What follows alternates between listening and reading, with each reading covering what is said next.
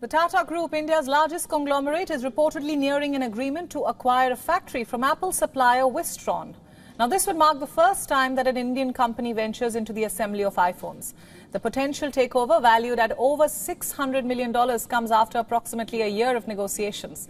Tata intends to ship iPhones worth at least $1.8 billion from the facility by March 2024 to secure state-backed financial incentives.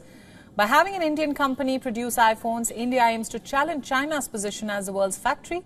This move may also encourage other global electronics brands to consider manufacturing in India, reducing their reliance on China. The Tata Group, with its 155-year-old legacy, has been expanding into electronics production and e-commerce in recent years. In addition to manufacturing iPhone chassis at its Tamil Nadu factory, the conglomerate has expressed aspirations in chip making. Overall, this development signifies a significant step forward in India's electronics manufacturing capabilities and may contribute to a broader shift in global production dynamics.